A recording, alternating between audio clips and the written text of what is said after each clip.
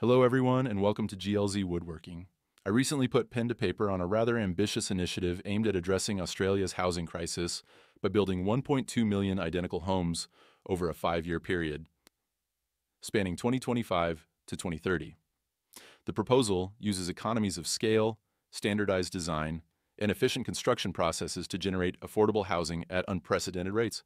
Project overview: construction target, 1.2 million identical homes. Timeline, 5 years, 2025 to 2030. Annual build rate, 240,000 homes per year. Land requirement, 60,000 hectares, 500 square meters per block.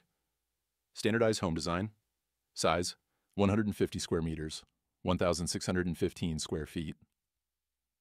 Layout, 3 bedrooms, 2 bathrooms, open plan living area. Construction, steel frame with standardized components. Energy efficiency, 7-star NatHERS rating. Cost estimates. Construction cost per home, $450,000. Total project cost, $729 billion, including land acquisition, infrastructure, project management, and contingency. Key features: identical design, enables rapid construction and significant economies of scale. Energy efficiency, solar panels and energy-efficient appliances. Standard in all homes. Smart home technology, integrated systems for energy management and home automation. Adaptability, design allows for future modifications to suit changing needs. Implementation, strategy. Centralized manufacturing. Establish factories for off-site production of standardized components. Supply chain, optimization. Secure long-term bulk supply agreements for materials. Workforce development. Large-scale training programs to build the required workforce. Streamlined approvals. Work with governments to create fast-track approval processes. Funding model. The Great Australian Housing Scheme, leveraging national investment. Federal tax incentives, encouraging investment and participation. Local government incentives. Half-price rates for 5 years for new homeowners. State government contributions. Investments in land and infrastructure. Construction process. I outline a detailed step-by-step construction process, ensuring consistency and efficiency across all 1.2 million homes. This includes site preparation, foundation work, steel frame construction, roofing, external cladding, internal fit-out, and finishing touches. Bill of materials. A comprehensive bill of materials is provided, detailing all components required for each identical home. This standardization enables significant economies of scale in purchasing and streamlines the construction process. Trade skills and responsibilities.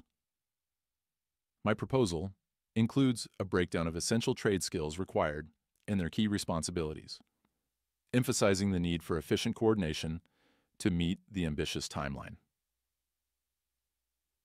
This transformative approach to addressing Australia's housing crisis through mass production of identical homes aims to deliver high-quality, affordable housing at an unprecedented scale and speed. By leveraging standardized design and innovative construction methods, the initiative seeks to create a significant impact on the nation's housing landscape. Want to learn more? To learn more and read the main article in full, visit www.gelswoodw.biz and then simply go to the blog page and look for the article titled "How to Build 1,200,000 Homes in 5 Years." All right, listeners, buckle up, because today we're taking a deep dive into something a little different. Oh. Yeah, like way outside the box. Okay, I'm intrigued. Our source material today is an article called "How to Build 1,200,000 Homes in 5 Years." That's a lot of houses. It is, right? And get this, it's from a woodworking website. A woodworking website. Yeah, called GLZ Woodworking. Huh. Well, that's not where I would have expected to find a solution to the housing crisis. Me neither. We're used to hearing about housing from, economists and policymakers and all that, but this is a woodworking website. So what's their angle? What are they proposing? Well, they're suggesting that Australia's housing crisis can be tackled by well, mass production of identical homes. Mass production, like cookie cutter houses. Interesting. Yeah, and the article really digs into the details. Really? Oh, yeah, from like, the design and the actual construction process all the way to how they think it should be funded. Color me impressed. I wouldn't have expected that level of detail from a woodworking site. Right, so let's dive into this, as they call it, radical solution. Okay, let's hear it. The basic idea is to build 1.2 million homes, okay? Right. But all identical, each one 150 square meters, over just 5 years. Wow, that's ambitious. Super ambitious. And they argue that by building these identical homes, by basically prioritizing just having shelter over, individualization, we could solve the housing shortage way quicker and way cheaper. Okay, I see where they're going with this. Kind of like a blank canvas approach, right? People could personalize them later on. Exactly. They even mention that in the article. But it does make you think, right? It does. Could this shift from focusing on individuality to just efficiency be the key to tackling affordability? Not just in Australia, but everywhere. That's a really interesting question. A big question. Yeah. And it's pretty fascinating how they break down the construction process, too. Oh, yeah. They go step by step from prepping the site and the foundations all the way to putting on the roofs and all the finishing touches. Wow, so they've really thought this through. They even have a 5-level bill of materials. A 5-level? What does that even mean? It's really detailed, listing every single material they would need at every stage. Oh, wow. Right down to the doorknobs.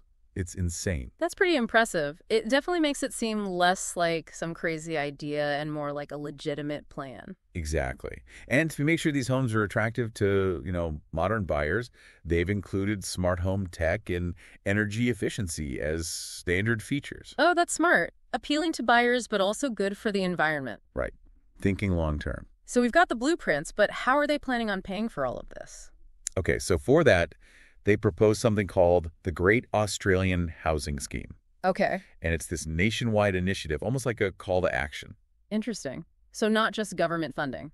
Well, it's a little more complex than that. I figured. They're proposing this national investment scheme that would be open to, everyone in Australia, almost like those war bonds back in the day. Invoking a sense of national unity. Right. And you can invest in this scheme for as little as $5 per unit, with a minimum of $50. Wow, so anyone can participate. That's pretty cool, making it accessible to everyone. Yeah, it's like they're saying, hey, we can all be a part of the solution. I like it.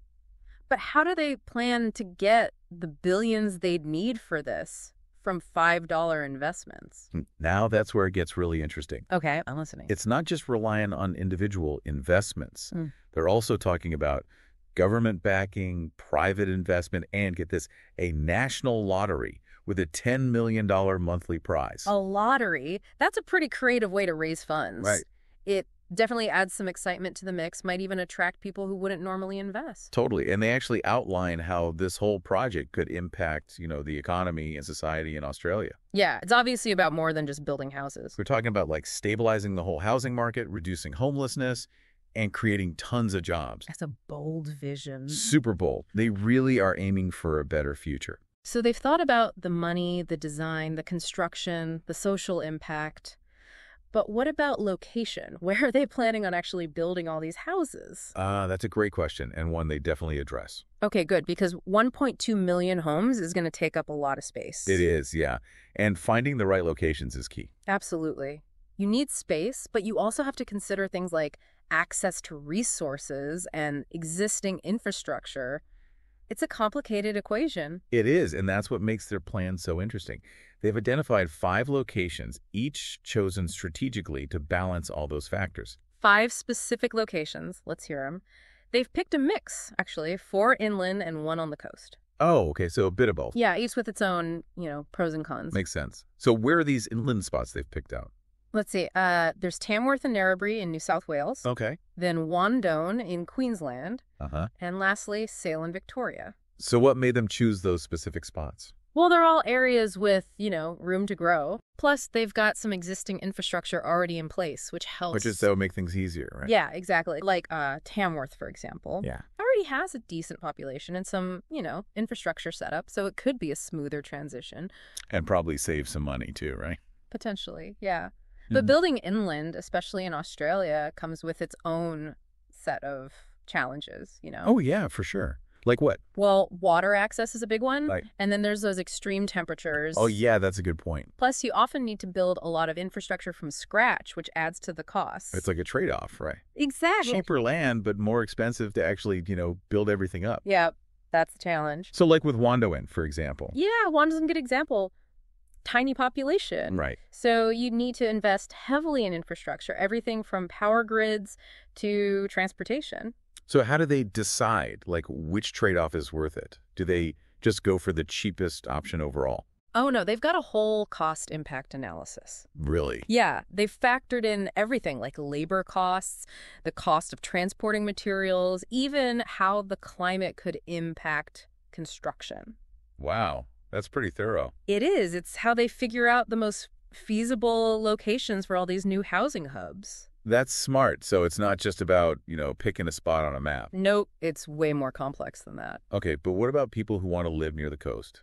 Any options for them? They haven't forgotten about the coast. Okay. They included Geraldton in Western Australia. Ah, so one coastal spot. Yeah, it's the only one. So there's like a mix of options then, inland and coastal. Exactly, trying to cater to different lifestyles. That makes sense. Yeah. But let's talk about the elephant in the room. Oh. Infrastructure. Yes. It's one thing to build houses, but 1.2 million homes, that's like building whole new communities. It is a massive undertaking. So how are they going to handle all that? Well, they have this whole plan. It covers everything. Yeah. Yeah, transportation, energy, water, waste management. They've thought of it all. So what, like new roads and stuff? Way more than that. We're talking international airports, high-speed rail, renewable energy sources, smart grids, the whole shebang. Wow, it's like they're reshaping the entire country. It's a bold vision, that's for sure. It is. But all that infrastructure, that's got to cost a fortune. It does, yeah. So how does the Great Australian Housing Scheme actually generate that kind of money? Well, it's not just about those $5 investments, remember. Yeah. It's a whole system. They've got government backing, private investment, and that national lottery we talked about. Right. All of that working together is how they plan to fund this huge project. Okay, so big vision, detailed plan, clever funding scheme. But what does this all mean for, the average person? What's the potential payoff for them? Well, according to the article, this project could have some, pretty huge benefits. They think it could make, billions in profit every year. Billions? Yeah. What? Yeah, from selling the properties, from rental income, and from the national lottery. Oh, right. And then those profits would go back to the investors. So people could actually make money from this? Potentially, yeah. That's interesting. So it's not just about, solving the housing problem. Nope, it's about creating a system that, benefits everyone. Right. So investors could get a return, and at the same time, the country gets more houses, more jobs, a boost to the economy, all that. Exactly. It's like this ripple effect. Yeah, I see what you mean. Addressing the housing shortage could stabilize the market, reduce homelessness, even help create a fairer society overall. It's a pretty ambitious goal. It is, but the potential impact, it's huge. It really is. Okay, so the authors clearly put a lot of thought into this, not just the houses themselves, but the bigger picture, too. Absolutely. But I can't help but wonder about those identical houses. Yeah. I get it, it's efficient. It is. But could there be downsides to, everyone living in the same cookie-cutter houses? That's a good point. Honestly, the article doesn't really go into that too much. Oh, really? Yeah, what would the social or psychological impacts be? That's a question worth asking. Right. Would it create a strong sense of community, or would it lead to, a lack of individuality, make people feel like they're all the same? Yeah, and we've seen before that sometimes these planned communities don't always turn out how people hoped. That's true. It's a complex issue, for sure. Definitely no easy answers. But I think this article, even if this exact plan never happens, it makes us think about the housing problem in a whole new way. I agree. It challenges the status quo. Exactly. Makes us consider different solutions we might not have thought of otherwise. And it shows that, inspiration can come from anywhere. You never know where the next big idea will come from. Right, like a woodworking website, who knew? Haha, exactly. But that's why we do these deep dives, right? To learn from different perspectives, to understand these complex issues better. And maybe even spark a conversation, inspire new ideas. Maybe even real-world solutions. It all starts with knowledge and, critical thinking. Well said. There's always more to learn, and we'll keep bringing you these deep dives into all sorts of fascinating topics right here on The Deep Dive. Keep those minds curious, folks. Until next time, remember, The world is full of unexpected sources of inspiration, so keep exploring.